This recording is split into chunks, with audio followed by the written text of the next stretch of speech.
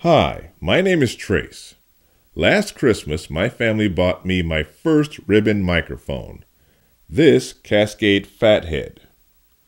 In this video, I'm going to compare it to my first microphone, this Shure SM57 dynamic microphone. I'm going to record my voice and a few of the instruments I use in my projects. This way I can get some idea of how it fits in with the rest of my microphones. Let's get to it.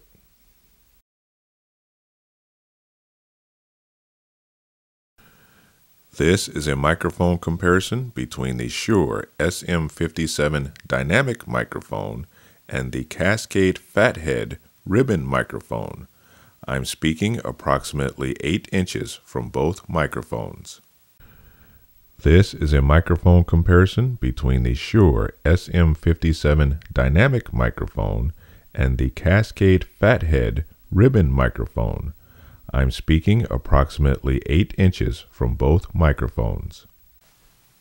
This is a microphone comparison between the Shure SM57 dynamic microphone and the Cascade Fathead ribbon microphone. This time I'm speaking approximately 12 inches from both microphones. This is a microphone comparison between the Shure SM57 dynamic microphone and the Cascade Fathead ribbon microphone. This time I'm speaking approximately 12 inches from both microphones.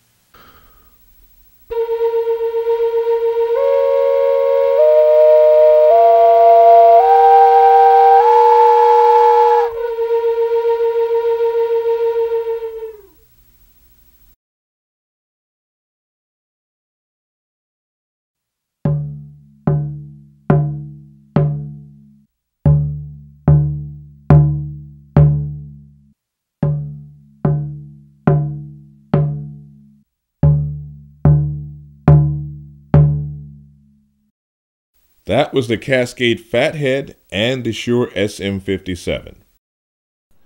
If we look at their frequency response charts, it is obvious that the Fathead handles lower frequencies significantly better than the SM57, and this definitely bore out in the recordings. I am thoroughly impressed by the Cascade Fathead. I may have a new #1 microphone. Thanks for watching, and we'll see you next time.